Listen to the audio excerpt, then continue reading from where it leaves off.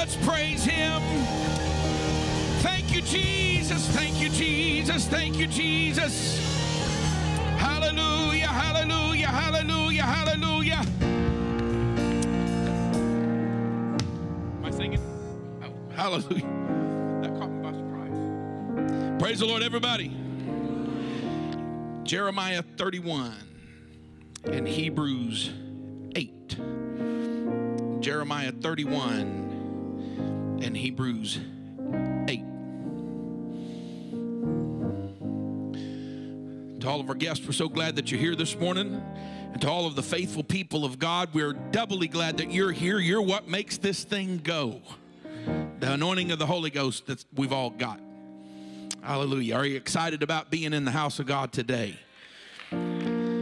Jeremiah 31, verse 31. Behold, the days come, saith the Lord, that I will make a new covenant with the house of Israel and with the house of Judah, not according to the covenant or after the same manner, not according to the covenant that I made with their fathers in the day that I took them by the hand to bring them out of the land of Egypt, which covenant they break, although I was an husband unto them, saith the Lord. Verse 33, but this shall be the covenant that I will make with the house of Israel.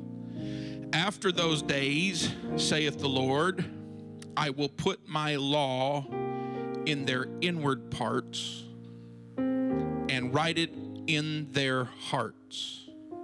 Previously, he gave it to them on tables of stone, 10 of them, and then a myriad of them following the interpretation of those 10. Previously, these laws have been written on tables of stone. Now, I will put my law in their inward parts and write in their hearts, and will be their God, and they shall be my people. Now, there's a lot that goes into that statement. That's a blessing statement. That's a promise statement. You read it over and over again. And I will be their God, and they shall be my people. And then the third part of that, when you read those first two, you're supposed to automatically think the third. I will be a God unto them, and they shall be my people, and I will dwell in the midst of them. That's the third part of that. Hebrews chapter 8. Hebrews chapter 8 has the longest, I guess you would say, quote. It's not an exact quote. The longest reference of an Old Testament scripture in the New Testament is here in Hebrews chapter 8. We will read part of it. Verse 7 of chapter 8. For if that first covenant had been faultless, then should no place have been sought for the second. Meaning, if the covenant that was written on stone had been faultless. For finding fault with them, he saith, behold, the days come, saith the Lord. See if you recognize this. When I will make a new covenant with the house of Israel and with the house of Judah, not according to the covenant that I made with their fathers in the day when I took them by the hand to lead them out of the land of Egypt, because they continued not in my covenant, and I regarded them not, saith the Lord. Notice the difference. There's some language difference here. For this is the covenant that I will make with the house of Israel after those days, saith the Lord. I will put my laws. In Jeremiah, he said inward parts. In Hebrews, he says, I will put my laws into their mind and write them in their hearts. And I will be to them a God, and they shall be to me a people. And I will be to them a God, and they shall be to me a people. John 7:37 through 39. The sword drill champions can get there. The rest of you, it'll be on the screen. You can read it. In the last day, that great day of the feast, Jesus stood and cried, saying, if any man thirst, let him come unto me and drink. He that believeth on me, as the scripture hath said, out of his belly shall flow rivers of living water. But this spake he of the new covenant. But this spake he of the Spirit, which they that believe on him should receive. For the Holy Ghost was not yet given, because that Jesus was not yet glorified. Not very good with titles. I don't even know if this one will fit, but it's a little moniker we can hang on this thing on Sunday morning. Let's preach about the law in the inward man. The law in the inward man. Will you help me preach this morning? Before we're seated, let's lift our voice and let's ask God. He's already in here, but let's ask for his blessing in this service today. In Jesus' name. God, we love you. Thank you, God, so much for everything that you've ever done for us.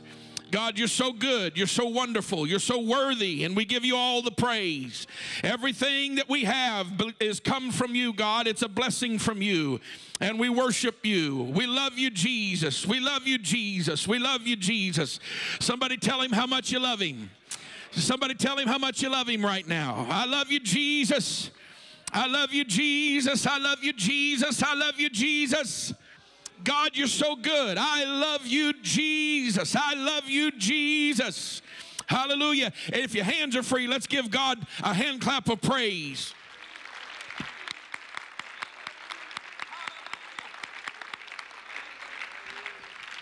Hallelujah. Lord bless you. You can be seated. The law in the inward man. Hallelujah. We got kids' church going on this morning. I believe it's Brother Wells is preaching in Jasper. Brother Wells is preaching in Jasper. There's just things happening, and I'm excited about it. I think we're beginning to see some incredible things happening. Hallelujah. Hallelujah. Well, as anybody wants to be a multiplier in the kingdom of God today? Does anybody believe what the man of God preached to us? That it wasn't just from a man, but it was from God. I want to be a multiplier. Hallelujah. I don't want to just win 10. I want to win 100. That's what I believe, that God can do things that are not just times 2 or times 3. I believe God can do things that are times 10 and times 100. Hallelujah. Does anybody want to be a multiplier? And not just multiplying in terms of winning souls. I want your business to be multiplied. I want your family. I don't know how this happens. I don't even know how the language works, but I want things in your family to be multiplied. Not the sorrow, not the trouble, not the arguments. I want blessings in your family. I want multiplied blessings in your family. Hallelujah. The Lord bless thee and keep thee. The Lord make his face to shine upon thee. The Lord be gracious unto thee. The Lord lift up his countenance unto thee and give thee peace. Oh, is there anybody that wants to be a multiplier in the kingdom of God? Hallelujah. I spoke with my wife a couple days ago about this, and I'm learning to recognize how the Lord on occasion will speak with me. Maybe he's been trying to do it a lot, and I just mentioned it to my father just a few minutes ago. But I have, on a handful of occasions in the past few months, God has given me the ability, I'm trying to describe, he has given me the ability to pre-see, or to see before, prescience, and to pre-speak with people and situations. And as soon as the way I describe it, I'm able to feel, I guess, something of their presence. God allows me to feel it, and then within just a very short time, that situation will materialize, and I will have already spoken to it. Listen, I'm not trying to weird you out on Sunday morning, but maybe we do need to be weirded out a little bit. Hallelujah. And the Holy Ghost will let things begin to happen, and I will have already had an opportunity to speak into the spirit of that situation, to already speak to that man. It just happened a couple of days ago. In fact, I told my wife about it the very day that it happened. I woke up and was just kind of talking to the Lord a little bit, and even I continued to talk to him while I was driving down the road, and I felt the spirit of a particular man that does not go to this church, and I didn't know why I didn't pay attention to it. That's part of what I'm learning, Brother Hampton, is to pay attention to it. When the Holy Ghost is tapping you on the back of the head saying, hey, this is about to happen. And I walked into Walmart and I was checking out, and I was just about to walk out of the door, and that man walked in. I didn't see him. He called out to me, and he said, hey, he called me Reverend. Hey, Reverend. And I said, hey, I don't know what God's going to do with that man. I don't know what God's going to do with that situation. All I know is that if this is how God wants to be a multiplier, I'm open. Is there anybody open to God speaking to you? See, now some of you just got spooky right there. Some of you just got spooky. I'm telling you, the Holy Ghost will walk up and down your aisle on Sunday morning. The Holy Ghost will get in your purse. It'll read your mail. Maybe we get a little too comfortable in here. I don't know. But maybe we just need to have the Holy Ghost start reading some people's mail. I don't know. Maybe we need to have the Holy Ghost walk in here with the direct word. He's in here to do it. Does anybody want to be a multiplier? He's in here to do it. He's in here to do it. Hallelujah. Oh, come on, let's clap our hands and let's love him one more time. Hallelujah.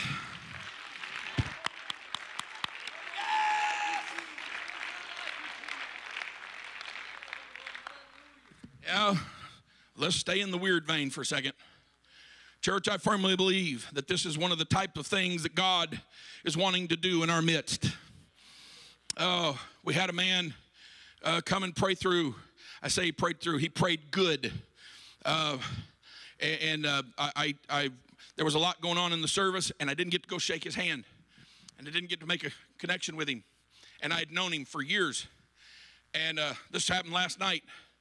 I'd been praying about it. I said, God, I want to connect with this person. And so I walked into Peking Chinese restaurant.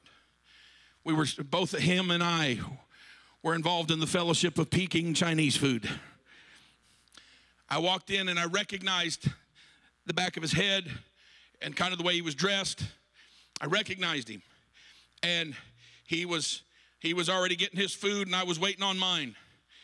And the lady in front of me said, "Hey, can I help you?" And I said, "Just a second." And I called this man by name, and he turned around and he said, "Hey," this happened to me last night. I said, "Hey, how are you?" I said, "Man, I'm doing great. How are you?" And I don't know how to do this. I'm doing my very best to let this man feel the love of God.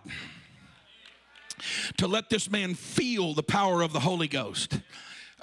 Because I'm not afraid if he says, "Man, I just need God to do it." I'm not afraid to lay hands on him right there in the Chinese restaurant. Let the Buddhist watch. Because I'm telling you, God can start a revival. I just believe God can start a revival in a Chinese restaurant. I believe you can lay hands on one man and pray him through to the gift of the Holy Ghost in a Chinese restaurant, and all of a sudden 3 or 4 Chinese people get the Holy Ghost. Well, we're off the deep end right now. I hope the Holy Ghost finds its way into your life, whether it disturbs you or it blesses you. I just don't want the Holy Ghost to leave us alone. I want the Holy Ghost, the power of God, to be multiplied. Come on, let's clap our hands. Let's love him.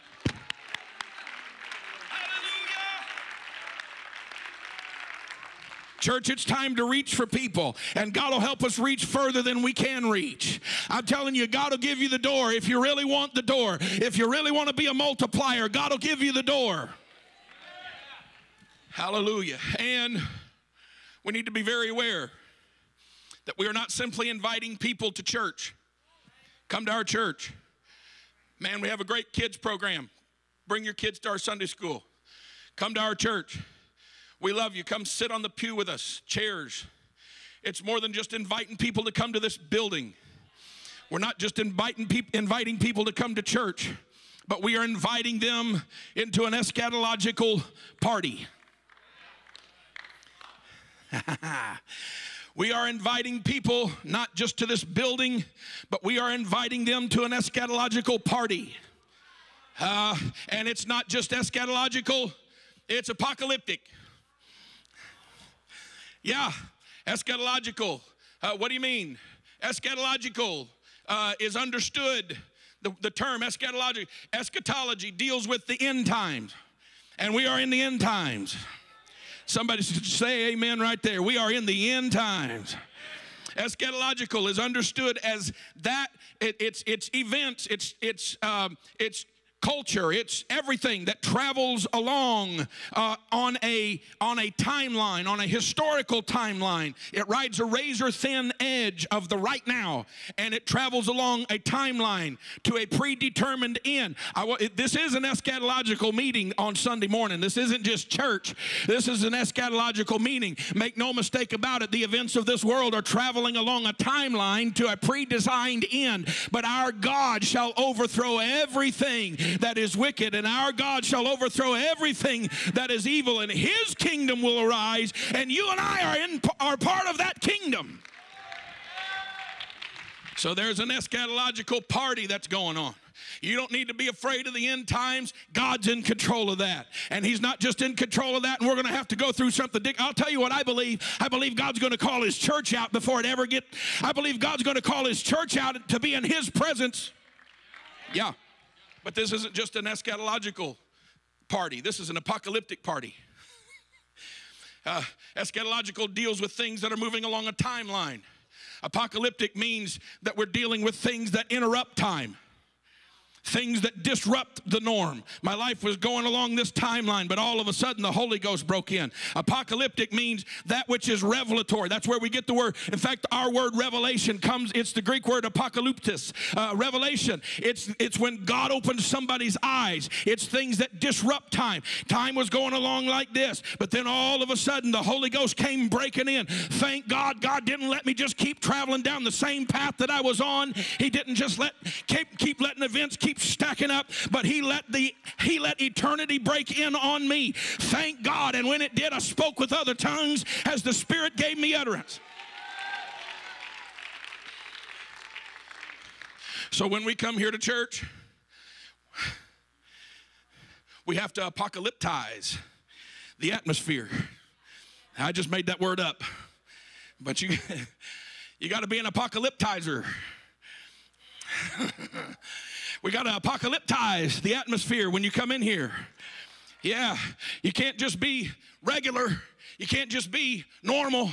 You can't just be, I'm a him or I'm a her. We can't just come in here with our problems shackled around our feet. No, no, no. You've got to let the Holy Ghost break in. You've got to let that world that is not yet here, you've got to let it break in. That's what we're doing on Sunday morning. When you see us get up and dance, when you see us lift our hands, when you see us sing, what are you trying to do? I'm trying to get you to understand you can reach up into the heavenlies. You can reach up. You can get a hold of something that's revelatory. Yeah. And that's what we've got to understand. We're not just inviting people to church. We're inviting them to an apocalyptic party. Oh, there ain't no party like a Holy Ghost party, because a Holy Ghost party don't stop. Hallelujah. Maybe it stopped in your life, but there ain't no party like a Holy Ghost party. You got the real Holy Ghost, brother. You've got a party. And this is an apocalyptic party. This is where greatness breaks in. This is where the goodness of God breaks in. This is where the power of the Holy Ghost breaks in. This is where depression is broken. This is where anxiety is broken.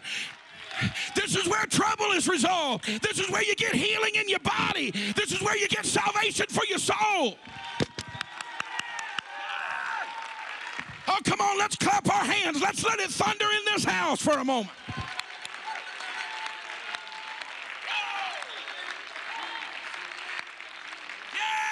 Oh, come on, do it for just another moment. Do it for just, somebody get some waving in your hands. Somebody get some shouting in your voice.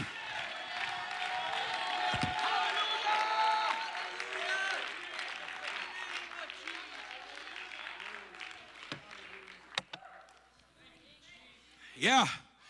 Oh, let's just do it again. You don't have to run the aisles right now, but let's just love him again. I love you, Jesus. Hallelujah. Hallelujah. And it's no small thing. Church, this is no small thing what we're involved in. Man. It's no small thing to come into the house of God and get your eyes opened. That's a revelation. Anytime you read, it's just one way to understand Scripture. Every time Jesus heals a blind man, when Jesus heals Bartimaeus, he's not just healing, he's not just mending ocular nerves. He's not just showing him the world around him. When Jesus heals a blind man, he's showing not just that blind man, but everybody that's around that blind man who didn't know they were blind because they thought they could see good. He's not just showing that blind man the world around him. He's showing that blind man and everyone around him who he is. Yeah. It's apocalyptic. That's where we get the word revelation. Let me show me to you is what Jesus is saying. Let me identify myself to you. That's what Jesus is saying. So when Bartimaeus, it's just a little side note here. When Bartimaeus calls out to him and says, Jesus, thou son of David, have mercy on me. The blind man had revelation before he had his eyes open. And the people around him had their eyes open, but they didn't have revelation. But in one act, in one touch, with one word, God can open the physical eyes of a blind man that does have revelation, and he can open the spiritual eyes of people that weren't blind and give them revelation. And that's what's going on a Sunday morning, the preaching of the Word of God. You might have come in here with problems, and you know that you need God, and you're crying out, Jesus, thou son of David, have mercy. Or you might have walked in here and felt like you had it all together. But I'm telling you right now, you don't have it all together. But the one that can put it all together, the one that can open your eyes, is in the room today. Are you thankful for revelation? Are you thankful that you don't live some little wimpy life? Some little cornflake, frosted mini wheat? I like mom and pop donuts better than I like Krispy Kreme. Not enough to Krispy Kreme donut. Thank God we don't have Krispy Kreme donut church. You bite into one of them and it just melts. Thank God there's something to chew on when you get in here. I don't know where I was going with that. I didn't eat breakfast. But it's no small thing to come into the house of God and get your eyes open. That's an apocalyptic thing. Woo! Put the apocalypse off on you. And you think that's crazy. That's what Paul said. When you read the book of Revelation, you read the book of Ephesians, he said, I wish that the spirit of wisdom, that's the word Sophia, sophistry, wisdom, that's where we get the girl's name, Sophia. Sophia. That the spirit of wisdom, Sophia, would come upon you, and the spirit of, in King James it says, and the spirit of revelation. It's the spirit of, it's the wisdom of, it's the spirit of Sophia and the spirit of apocalypsis. The spirit of wisdom and the apocalypse. Whew, wisdom because we got to live right now. This is just, boy, there's a bunch in there. There's a bunch in there. Let me just make this point. Wisdom because we got to live today. But you need the spirit of the apocalypse because you understand that there's going to be a day when we're going to live forever. Wisdom because we've got to bring that day into this day. I'm going to tell you there's going to be a day when there's not going to be anybody walking around on crutches. There's going to be a day when there's not going to be anybody confused about their gender. There's going to be a day when nobody's going to have cancer. There's going to be a day when all anxiety is going to cease. There's going to be a day when all depression is going to dissolve.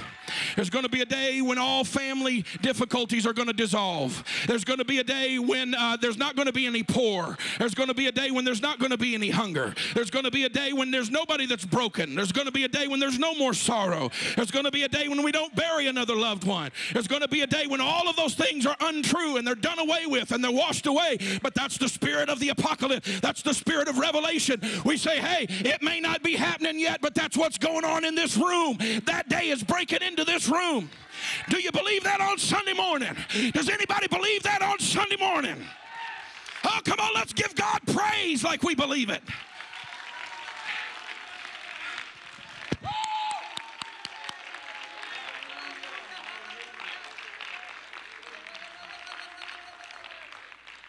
So it's no small thing. It's no small thing to walk in here on Sunday morning. You're still sleepy. You still got the little sleep crumbs in your eyes. You haven't eaten. Drank your coffee and forgot to brush your teeth. You're like, man, I hope I don't have to pray for anybody in the altar. Just do it. If they're offended by that, well, it is kind of offensive. Go ahead and brush your teeth for you.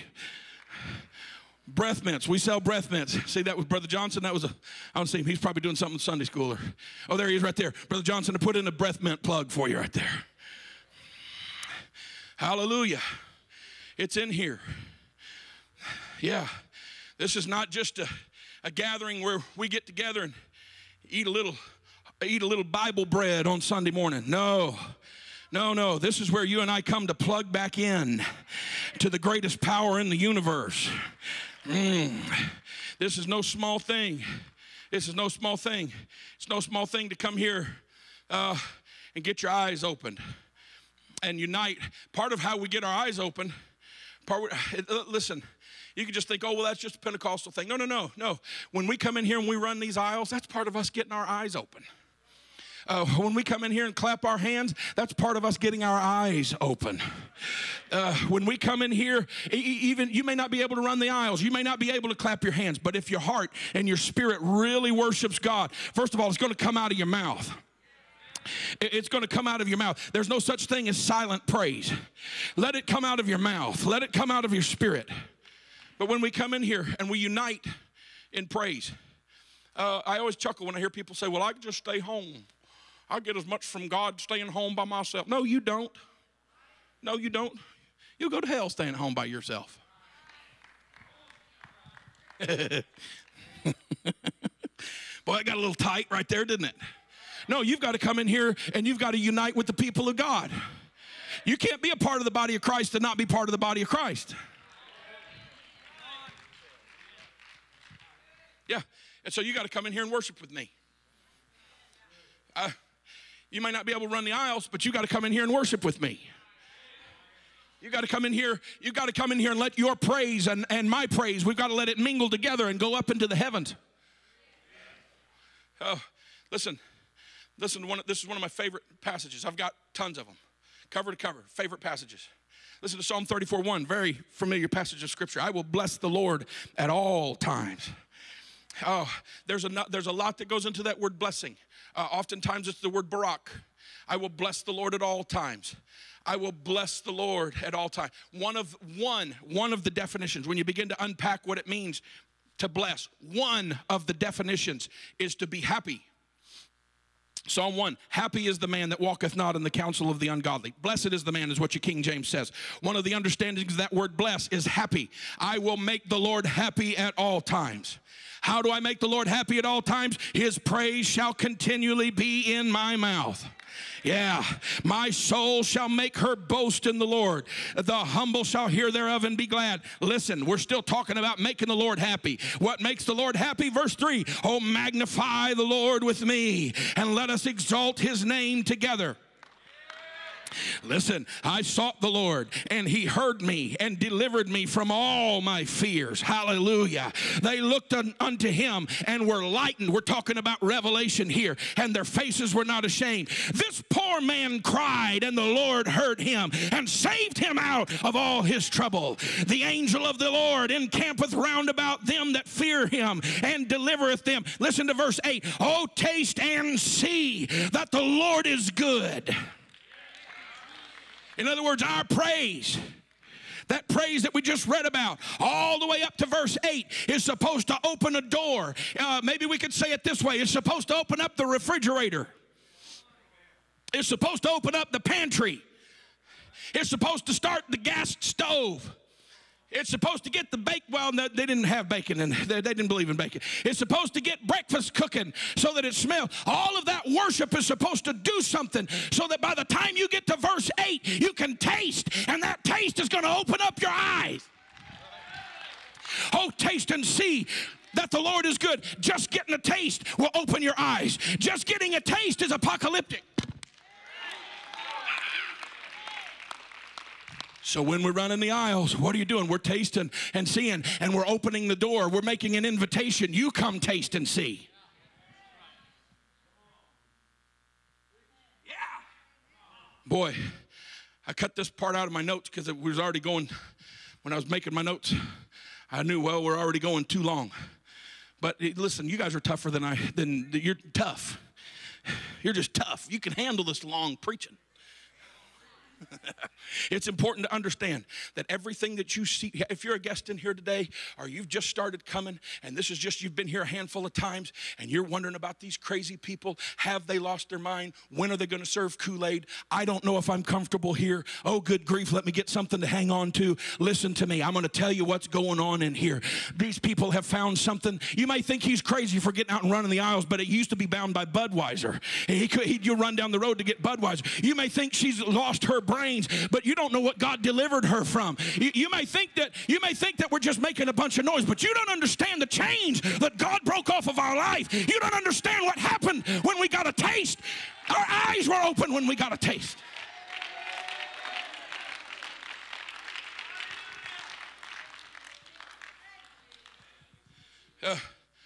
And it's important to understand that everything that you see happening in this room today, everything that you see me doing, everything that you see these people doing with their hands and their feet, with their bodies, clapping, worshiping, jumping, shouting, crying out, everything that you see happening on the outside is a result of something that happened on the inside.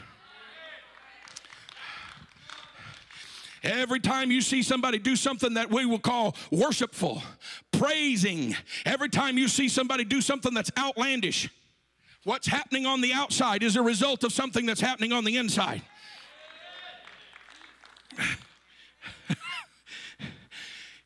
God set people free in here.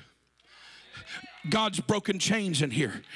The inner man was changed in here. You may see a lady raise her hands and tears running down her face, but she was brought out of shame. There's people in here that used to live in shame. They used to live completely ashamed of their lifestyle. But thank God that God turns our lives around, and he doesn't just give us a new life, but he erases shame. I said God erases shame. God erases condemnation. And I'll just tell somebody in the house today, it doesn't matter how far you've fallen. You might have backslid. You might have tripped. You might have stumbled. You might have had a horrible week in terms of living for God. Run to him today. Get another taste. There is no condemnation in him. There is no shame in him. And all of this worship is our testimony. This is our testimony to the fact that we came out of Egypt. I'm trying to get back to all of this stuff that we read in Jeremiah and Hebrews.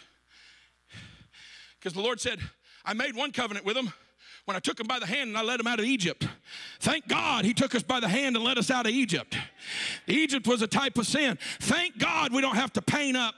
Thank God we don't have to dress up to please some man if we're a woman. Thank God we don't have to do certain things to obey our lust if we're a man.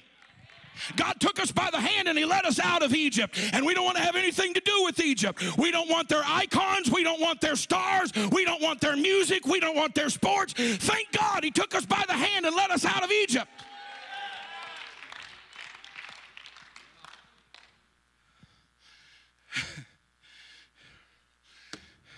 This is our testimony. We used to sing it, I don't know if we've ever sang it here. How did you feel when you came out of the wilderness? Came out of the wilderness. You remember that, Sister Mickey? Came out of the wilderness. How did you feel when you came out of the wilderness, walking with the Lord? Sounds like a simple song, but it's loaded with theology. Then it'd get Pentecostalized, and we say, I felt like clapping when I came out of the wilderness, came out of the wilderness, came out of the wilderness. I felt, and then they change it. I felt like jumping when I came out of the wilderness, came out of the wilderness, came out of the wilderness. I felt like jumping when I came out of the wilderness, walking with the Lord. Yeah. Well, I felt like praising when I came out of the way. Anybody feel like that? Came out of the wilderness. How did you feel when God brought you out? How did you feel when God brought you out, when God broke those chains? Hallelujah. Our worship is a testimony. That's not just kicking up the dust. That's not just throwing a little, that's not just having a stem winder. No, our worship is a testimony that we used to be bound, but God set us free. Hallelujah. Oh, come on, let's just, right there where you're sitting, let's love the Lord for a moment. I love you, Jesus. I love you, Jesus. Hallelujah. Hallelujah. Oh, come on, let's lift our voice. Let's really love him. I love you, Jesus. Hallelujah. But listen, there's something that happens. You can be seated. There's something that happens when you get a really good taste of how good the Lord is. Another one of my favorite passages of Scripture. There's a few passages that kind of gather all kinds of things up. They gather all kinds of things up and they put them together. And you go, oh, I get it. I see it. Listen to 1 Peter chapter 2, verses 3 through 10. If so be, listen, if so be ye have tasted that the Lord is gracious. Hallelujah. To whom coming as unto a living stone, this is us, or he disallowed indeed of men, that's him, but chosen of God and precious. Ye also as lively stones are built up a spiritual house and holy priesthood to offer up spiritual sacrifices acceptable to God by Jesus Christ. Wherefore also it is contained in the scripture, behold, I lay in Zion, that's the church, a chief cornerstone. I'm glad I go to cornerstone. Elect, precious, and he that believeth on him shall not be confounded. Unto you therefore which believe, he is precious. Is he precious to you? But unto them which be disobedient, the stone which the builders disallowed, the same is made the head of the corner, and a stone of stumbling and a rock of offense. Even to them which stumble at the word, being disobedient, whereunto also they were appointed. But ye are a chosen generation. A royal, this is what happens. Listen, this is all based on verse 3. Can we put verse 3 up there? If so be ye have tasted that the Lord is gracious. Now skip down to verse 9. Ye are a chosen generation. If you've tasted. Boy, there's a lot between it. But if you've tasted, ye are a chosen generation, a royal priesthood, an holy nation, a peculiar people, that ye should show forth the praises of him. Talking about revelation here.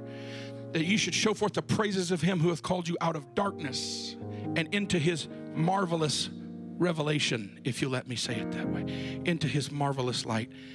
And then he links back with that covenant line that we read in Jeremiah and Hebrews, which in times past were not a people.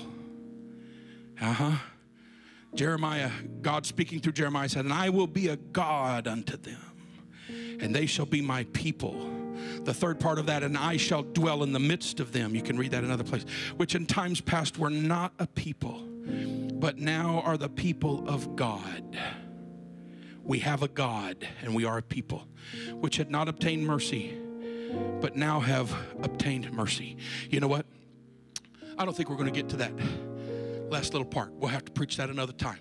The Holy Ghost is in here. How many feel the Holy Ghost in here? How many know that God is reaching out with his mercy and his grace, and he is offering today. He's offering, come and taste. I've got plenty. Come and drink water. Come and buy of me. Without price, come and buy of me. Come and taste. The Holy Ghost is in this room. Why don't we just lift our voice all over the house? Come on, church, let's really pray. Come on, let's let the spirit of revelation come into this room. In the name of Jesus.